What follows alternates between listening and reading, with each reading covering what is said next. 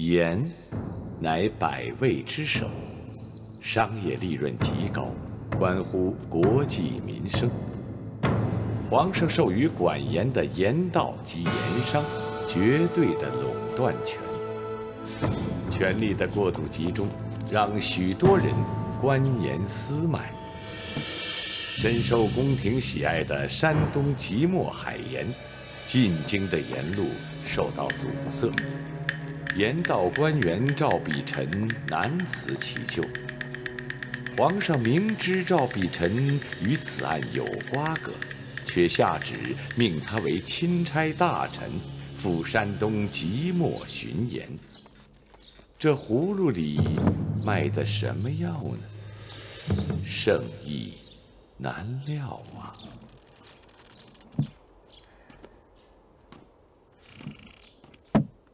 大人，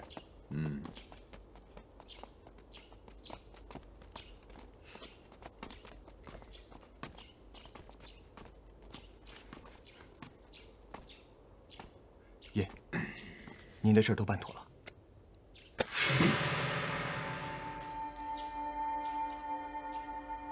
那3000担盐都出手了？都出手了。听说是即墨的盐，江淮的盐商都抢着要呢。我给你的盐引没留下什么痕迹吧？神不知鬼不觉。啊，那你就先回去吧。估计我的府里也该有客人了。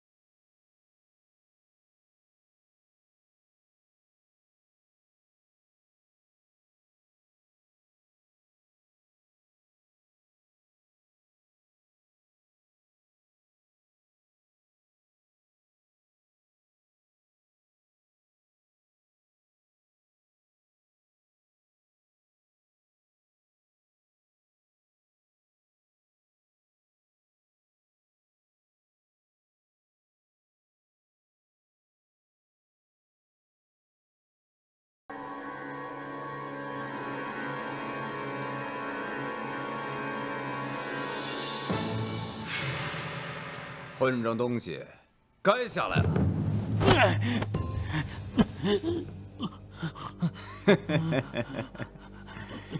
哎呀，出了午门就跟上我了啊！我还没进家门呢，就已经上了我的房梁了，够麻利的啊！跟爷说说，你是哪路货色？啊？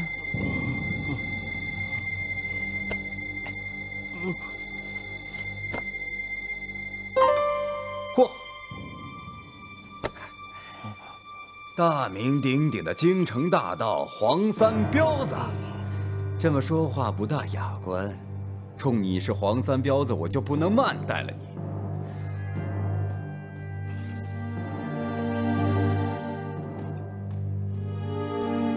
来，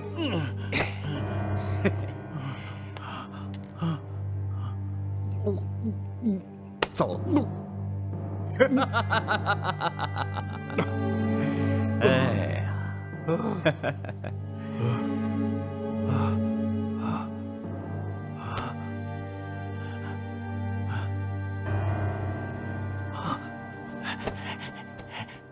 黄三彪子，拜见祖师爷。哼，谁是你的祖师爷呀？甭跟我套近乎，黄三彪子，你知道我是谁？你知道我是干什么的吗？老爷，你这桌上有皇上的圣旨，说明你是皇上身边的重臣干将。哎，这桌上还有迷香，说明你是久居江湖的世外高人。这合在一起啊，你就是庙堂得意马蹄疾，江湖风雨任呼唤。一句话，黑白通吃啊！你这小嘴巴巴的，挺能白话。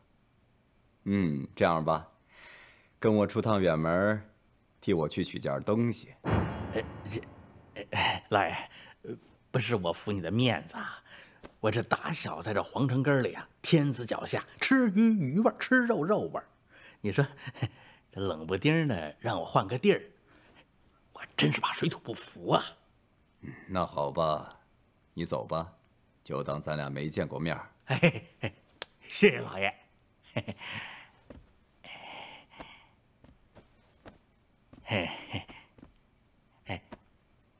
老爷，以后再有用得着我黄三彪子的地方，你只管言语。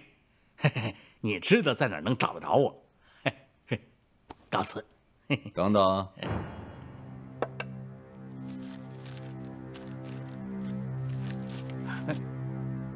拿去。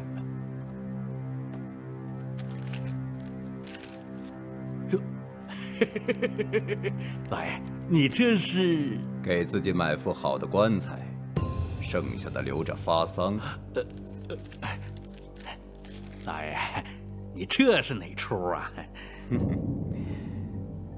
哎呀，我给你解了烟毒，可我又给你中上了蛊毒啊！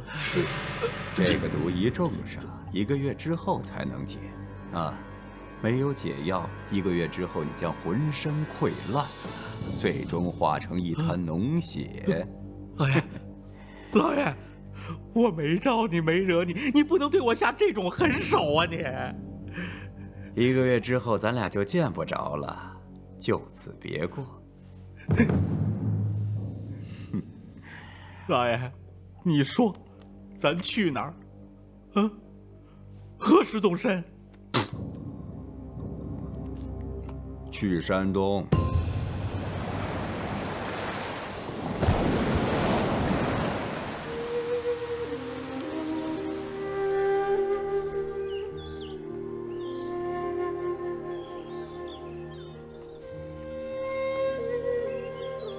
这场暴风雨，怕是有人要遭难了。被你说中了，这场暴风雨是有户人家遭了大难。谁呀？孟纯德，孟老先生家。我知道了，他家的晒盐池。全毁了。刚才看见他爷俩从盐场回来，失魂落魄的样子，想劝他几句，也不知道说些什么好。你看见他们爷俩了？你见到孟若水了？是啊，我跟他没见过几面，但是我认得他，是一个文弱的书生，面色苍白。是的，他这个人呢，也是个读书人，不喜功名。当年和我一起进京赶考，到了京城之后，人就不见了，一直是2年以后才回来的，深居简出，认识他的人啊不多。天不助人啊！孟老先生晒盐，本是为天下苍生着想，没想到却遭此磨难，真是叫人心痛。道长，道长，道长！哎，这下雨天的，你在外面干什么呢？是啊，你干什么去了？学校屋顶的瓦碎了2块，本来想让你用草山盖一下，你倒好，一到干活的时候就不见人影了。我这干正事儿呢。干什么正事？你看看，这是县令让我给你的，一再嘱咐，让你和蒲先生务必到场。叫什么赶集？不是赶集，是雅集。道长，雅集是什么东西啊？雅集啊，就是说一帮文人啊集在一起，相互之间切磋，写写诗，做做画，出出题，打打对儿什么的。那我就知道了，就是一帮穷秀才、酸举人聚到一块儿，摇头晃脑，咬文嚼字，一句话，就是你酸我酸，大家酸，最后酸成一缸醋啊！对对对，我也觉得是这个意思。你说说看，我们这位知县武大人，都这会儿功夫了，还有这样的闲情雅致。哎，道长，你要是不想去，我替你去啊。你替我去雅集呀？啊，哎，吟诗作画我不行，喝酒吃肉，我当魁首啊！哎，我碰到那个谁了，那个杨捕头，好家伙，他赶个驴车，买了一大堆好吃的，哎，什么酒啊、肉的。哎，你想想，秀才出对子，我不会怎么办？罚我喝酒呗。举人作诗，我不会怎么办？还罚我喝酒。酒过3巡，不罚酒了。走。该罚我吃红烧鱼、红烧肉了。你别走啊！哎呀，还是我找朴树林去，对，找这家伙去。这雨啊，说不定一会儿还要下，你就别走了，在这吃饭吧。好啊，我去做饭去。哎，那我跟你一块儿吧。要吃一块儿吃，要做一块儿做。对，光吃不做是痴才，光做不吃是蠢材。走。蒲先生，姐，小蘑菇，你怎么来了？慌慌张张的。有好事儿。县太爷啊，久仰你的大名，特地让我来邀请你，让你参加那个，什么文人赶集。文人赶集？哎，那是卖什么的？不是赶集，是雅集，对吧？哎呀，甭管什么集了吧，就是县太爷招了一大帮文人墨客，大家一块儿吟诗作对啊，吃喝玩乐啥的。哎，吟诗作对你来，吃喝玩乐我上，这样一来就咱俩就打遍即墨无敌手了。这几天连连下雨，可有很多民房全都漏雨了。县太爷不想民生疾苦，吃喝玩乐起来，太不应该了。我不去。哎，你这样多不好啊！人家盛情邀请你，你这属于不给面子，说不定人家就是找你商量那个什么民生大事呢。找我商量民生大事啊？怎么可能？怎么不可能啊？你不是搜罗故事吗？那今天去的可都是即墨有头有脸的人，说不定能给你提供好多好故事呢。蒲先生，我觉得你还是去吧。去吧。咱们不是说好了一起吃饭的吗？没事儿，我找倩娘去。没事，有我呢，有机会。哎，走，先跟我走啊！坐。好。咱们可以赋诗，也可以作对。哎呀，大人，我们哪敢跟你作对啊？做对子。对。要是对的不通，对的不讲究，那就得罚酒一杯了。好，那就请知县大人先来。我先来。白水泉边女子好，少女更妙。好。哎呀，你可真是才高八斗啊！这个白水加在一起是个泉字，女子念好，少女更妙。也就是说呢，在清泉旁边呢有个女子亭亭玉立，这种意境已经够好的了吧？要是有个少女就更妙了，对吧？你来。台门闭塞上下卡，一上就正。还行。从平仄对仗上还算合乎规矩，不过这寓意嘛，有点差强人意呀。我还有一讲是什么的？这个闭门财呀，那是卡不住的。这财进来以后呢，他就出不去了。对，反正算你过了。来，闹吧，我来。你来。听好了啊，李白，李太白，李太太白，李太太太白。这个好。好对啊。李白，李太白是吧？这个讲究。我们说了啊。张黑，张老黑，张姥姥黑，张姥姥老黑了。张黑字老黑吗？哎呀，这你就有所不知了啊！我家那个仆人呢，就叫张黑，他长得老黑了，他姥姥啊更黑。人家说李白那是名人啊，你说张黑他仆人，你真不讲究，胡编瞎造，你喝一个。当然。他这是想喝酒了啊！我们就陪他喝酒，祝你官运亨通，步步高升啊！来，都喝。来。好，该谁了啊？你妹，你小妹，你小妹，你小妹。你娘，你娘娘。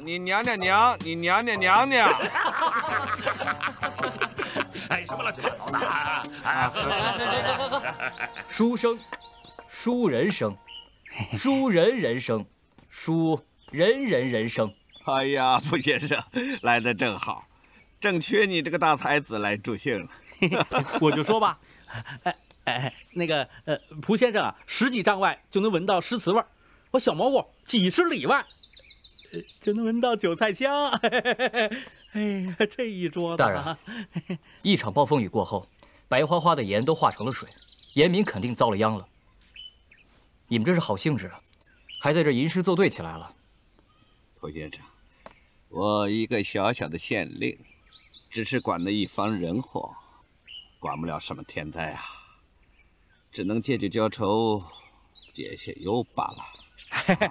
哎呀，不管愁不愁了，来，咱先坐下吃饭啊！来，往那，哎，坐这，哎，坐这，坐。哎呦，大人，来，慢点儿，快坐。这，别客气啊。你没事吧？我现在呢，出个上联啊。哎，听着，穷小子，穷途末路传3代。就这也叫学问啊？我也行。你来。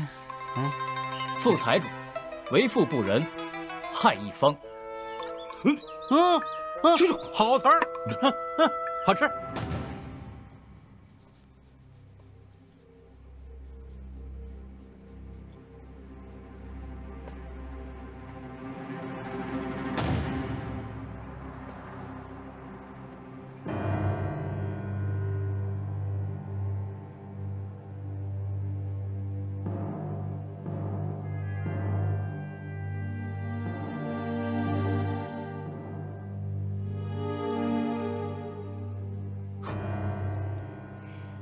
老爷齐活了。老爷怎么样？站下来！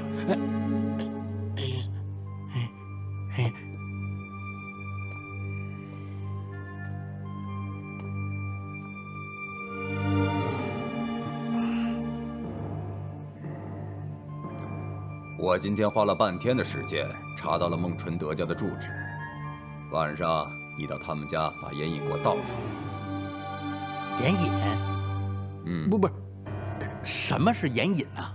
蠢货，眼影就是朝廷允许买卖盐的经营证件，有1本书大小，蓝色封皮。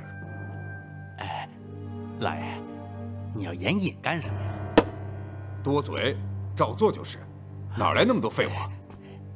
得嘞，老爷，这个解药你什么时候给我呀？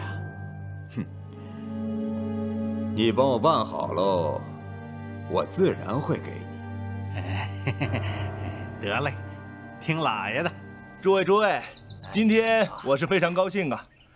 借助县太爷的宝地，我有感而发，赋诗一首。好。雨中崂山黑乎乎。这个我会对啊。这个上头尖来，下头粗。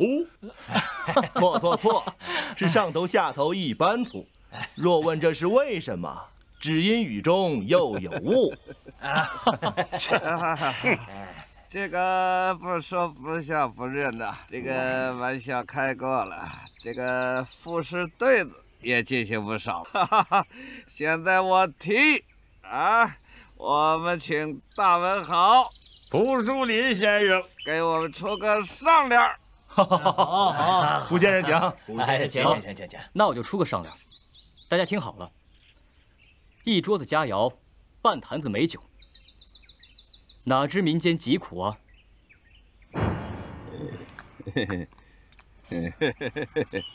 哎呀，蒲先生高人呐！蒲先生悲天悯人的情怀，值得我等学习，佩服，佩服。大人，这么大一场暴雨，不知有多少房屋漏水，多少庄稼被淹，多少道路泥泞，多少桥梁坍塌。武知县武大人，还有各位文人雅士，难道你们就不想想如何解救百姓于水火之中吗？这个相国啊，这是有一利就有一弊，万事固难全。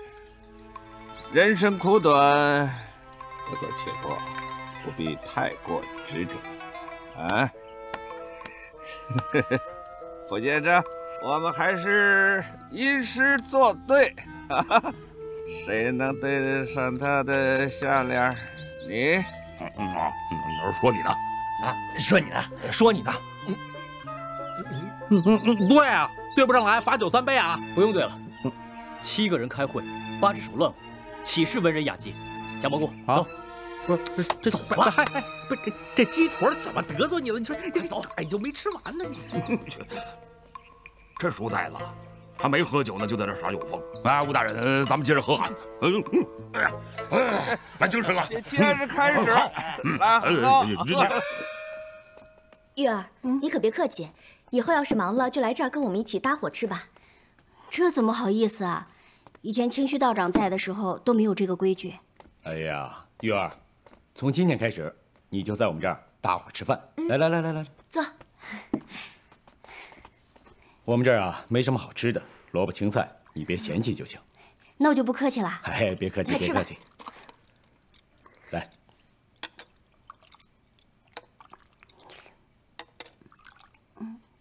这菜怎么一点滋味都没有啊？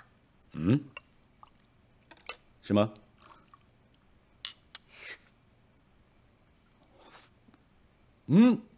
奇怪啊，今天为什么这个汤出奇的淡呢？厨子，是不是你少放盐了？哎，你这是干什么呀？这是海水，要是嫌饭菜没滋味，就加点海水吧。岂有此理！啊，咸淡我也不能够往这里面加海水嘛。把盐拿来。现在已经买不到盐了，盐全被迟耀祖的商铺囤积了。还挺耐人寻味的，闹不好还真得出事儿呢。闹不好啊，这已经出事了。道长，你又闻到什么味儿了？还能有什么味儿啊？一股海水的咸味儿。哎，看来咱们知县大人的这个文人雅集呀，我是不得不去喽。哎呀，还没吃够，在外边又给你煮了5个，好没够吃呀，还吃。哎呀，老爷，今儿小的算是开了眼了啊！这个全即墨的文人墨客那是都来了。他娘全即墨来，一共是还走了三个了。老爷，你们做了这么多诗歌词赋啊，那是文坛的一大雅士呀。你看看，太清宫前雨飞扬啊，大海好像菠菜汤，这他娘什么时候？形象老爷。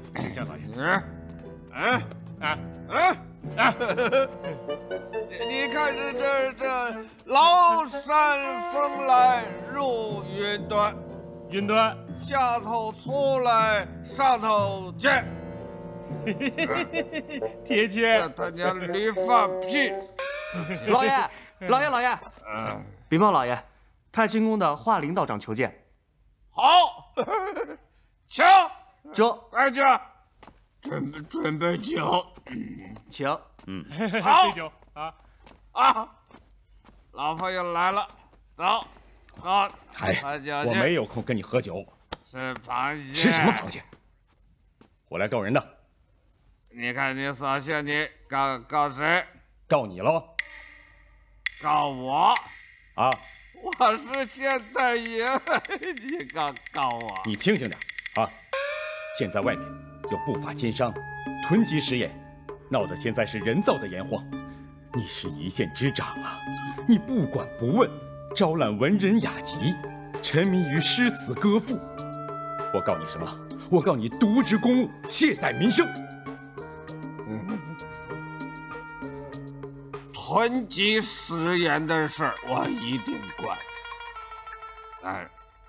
但不是现在，现在就是这旁，你来了，你就留点东西，出个对子也行。我留什么对子？你把盐的事给我解决了。盐好说，只要你做上好对。师爷，有盐，我让他拿出盐来，我说了算。吴大人，这螃蟹没了，这螃蟹腿也没了。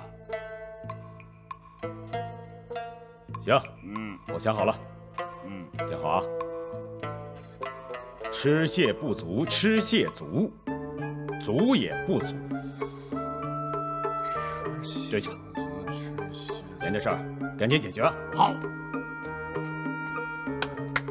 好对呀，馆长，吃蟹不足，吃蟹足，足也不足，也对。老爷，我答不上来。你们这帮废物，比不了一个华南轩。吃也，吃蟹不足，吃蟹足。足也不足，一对。这喝酒不够，再喝酒，酒还不够。叶青啊，给我发告示，谁能对得上来，赏银20两。是，老爷。圣旨到。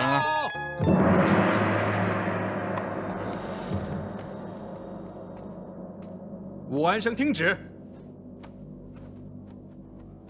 奉天承运，皇帝诏曰：即墨食盐久未进京，盐道钦差不日将莅临即墨，则称武安生配合钦差，查清盐路滞涩原因。若有懈怠，革职查办，钦此。即墨县令武安生接旨。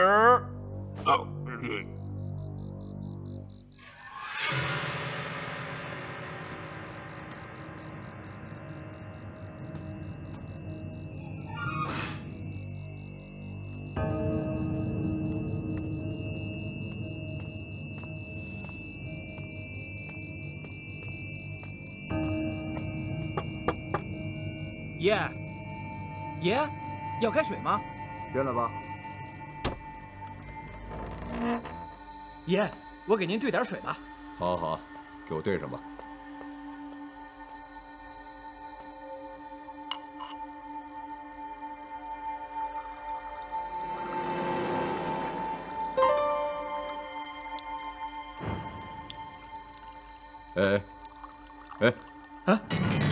好，出去。是。把门给我带上。好的。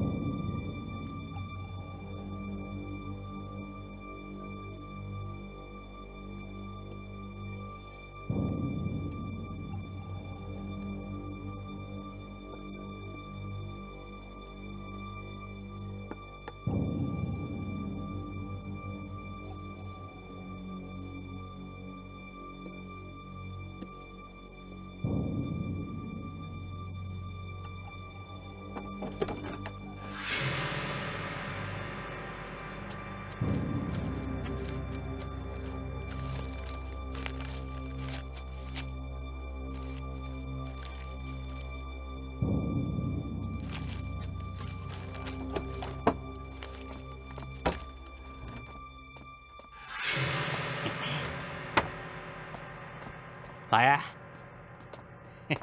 怎么样？你要的东西，我给你弄来了。好，拿过来。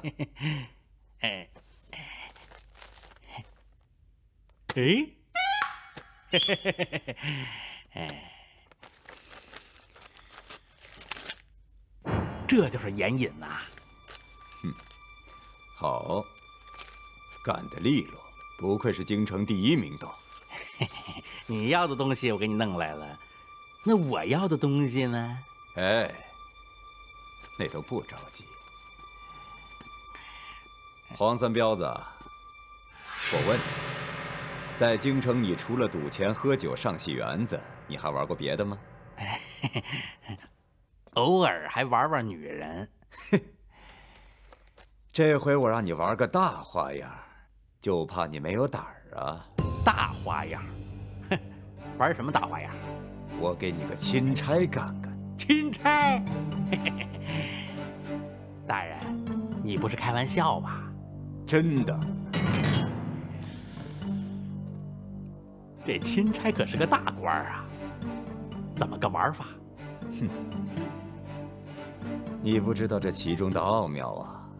钦差一露面，下面的官儿和有钱的主都上赶着巴结你，你就可以顺水推舟，做几笔大买卖，也算是我对你的额外赏赐。那就玩玩。哼哼，东西都在这儿了，你好自为之吧。可是我当了钦差，你怎么办呢？我就该隐身了，也要微服私访。这儿以后就是你的官邸，记住，从今以后咱俩你不认识我，我也不认识你，你不许来找我，我有事儿自然会来找你。那明天我可就粉墨登场了，啊！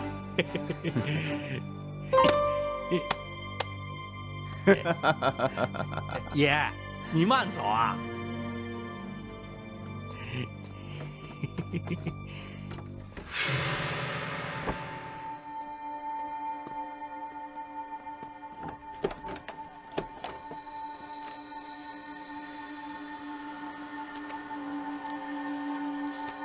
爹，眼影是放这儿了吗？多少年都放那儿了，怎么了？怎么不见了？不见了。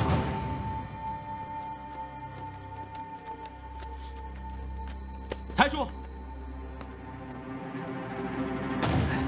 老爷、少爷，该吃饭了。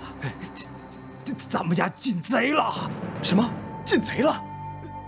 他们偷走什么东西了吗？烟瘾没了。哎呀，咱们两个都在家，可是一点动静都没听到啊！天灾人祸，天灾人祸呀！盐池毁了，烟瘾又没了，咱们连最后一线希望都没了。爹，您先别着急，天无绝人之路啊，咱们再好好想想办法。哎呀，想什么办法？快报官呐！我这就去。哎，财叔，等等。爹，咱们不能报官。咱们家丢了东西，不报官怎么办呢？爹，你好好想想，为什么贼要选在这个时候偷咱们家的盐引？他就是算好了，咱们不敢报官。如果报了官府的话，吵得沸沸扬扬的，那咱们可就真的没有回旋的余地了。没有盐引，咱们不能到窝场去收盐。就是收了盐，也运不出去呀。窝场是咱们的，窝头知道咱们家有盐引，这条盐路，咱们也走了几十年，早就趟得明明白白的了。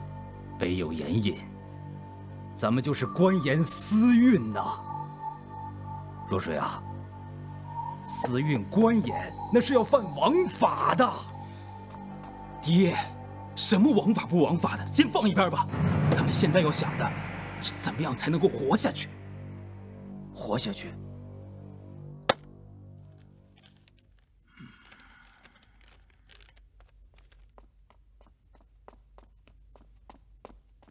老爷，车马都备妥了，明天一早你就可以上路了。不，今晚就出发。这黑灯瞎火的，你一个人赶夜路，他不太平啊。我不去，是你骑马去啊！天亮之前赶到府台大人那儿，给他这封信，让他后天抓人。抓人，抓谁呀？你觉着我做个盐商怎么样？老爷，你真动心思了。这盐商这个行当，水又深又浑，搞不好可就赔大发了。老爷，你还是三思为好啊。现在做盐商啊，正是时候，机不可失。江山别人已经替我打下来了，我只是取而代之嘛。就算是演一出玄武门兵变嘛。这兵变还下礼单呢？这是给孟若水的蒙汗药。他不是要娶我闺女吗？妙啊！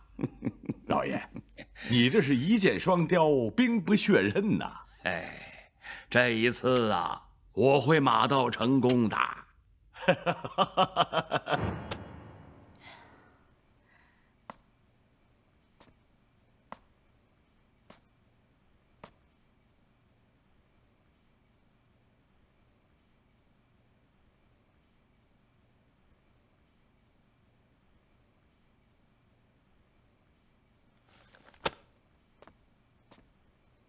小姐，小姐，你怎么才回来呀？哎，小姐，有你这么当主子的吗？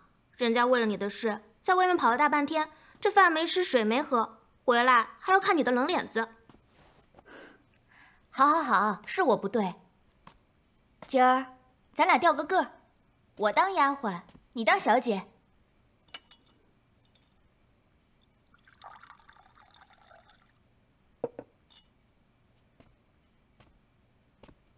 翠儿小姐，请用茶。这下你可以说了吧？见到孟公子了吗？人是见到了，但是没说话。他跟管家财叔在一起，收拾他们家东山墙。他们家呀，怕是败落了，家丁佣人全都辞了，一个堂堂大少爷干起了泥瓦匠的活，看着都让人心酸。你在街上都听到什么了？我听到满大街的人都在骂老爷呢。骂我爹？我爹又怎么了？现在街上买不到盐了，说是老爷把盐都囤积起来，准备卖高价，1斤盐的价钱能买10斤白面呢。作孽呀！这个家我是真待不下去了。爹爹是个钱串子，睁开眼睛找钱，闭上眼睛想钱。姐姐是个人来疯，白天是个妖，夜里是个鬼。一个管家也不人不鬼的，一天出3个主意，2个半是算计别人的。这个家呀，小姐，不是我说脏气话，你这事儿恐怕挺麻烦的。这话怎么说？你想啊，他孟若水家飞来横祸，从富盐商沦落为穷贱人，就老爷那脾气，他能容得下这门亲事吗？难道他还想悔婚不成？谁说爹要悔婚来着？爹，嘿嘿嘿嘿，你坐，爹。好。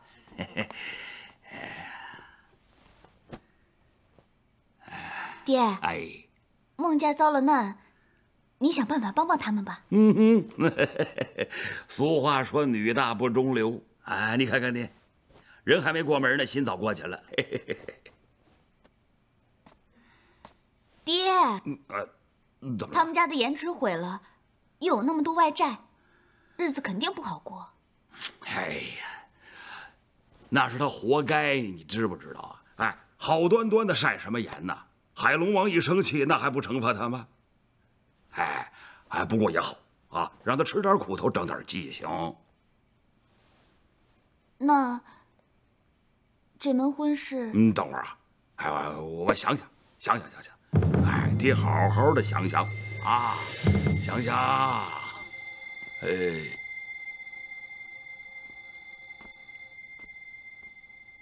要不你先说。父母之命，媒妁之言。这门婚事是你定下的，你不许反悔。你是一心要嫁给那个穷鬼啊？凤娇非若水不嫁。好，那好吧，爹就帮你选个吉日啊，让他带上聘礼过来，我就把你给嫁出去，好不好？好，就这么定了。还有一件事儿。哎呦，有什么事儿啊，我的宝贝女儿？盐，没有盐的日子不好过。你放心，咱们家呀有很多很多的盐。可是别人家没有盐呀，爹，让人戳着脊梁骨挣的钱不干净，这钱咱别挣了。这你甭操心，爹的铜子上啊，哪个没吐沫星子？早习惯了啊。爹。